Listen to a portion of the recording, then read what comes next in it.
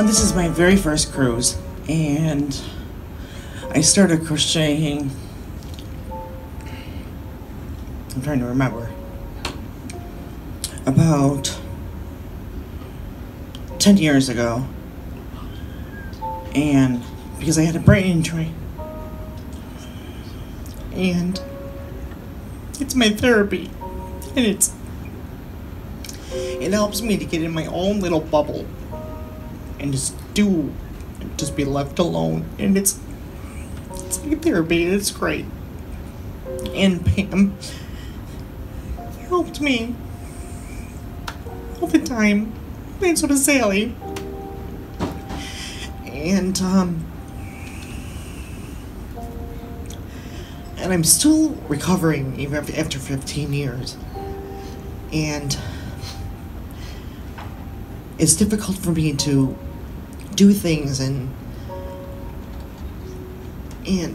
learn new things and remember them. But in my therapy, I did it for 9 months. I was in the hospital for 9 months. Then they had to remove the bone of my skull and put drains in the back of my head to get the blood out.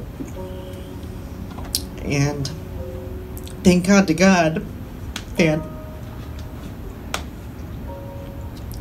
it wasn't my time. I had a purpose. And so after that, and when I was in therapy at home, I would go and talk to high school students. It's called the Think First program.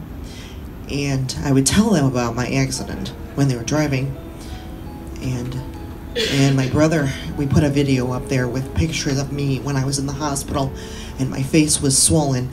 I couldn't even blink my eyes. They put me into a coma for 3 weeks.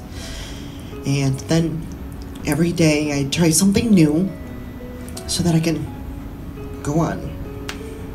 And this has been wonderful. It's been wonderful. Did you finish your project line of sock yet? Mm-hmm. I think we should give her a standing round of applause.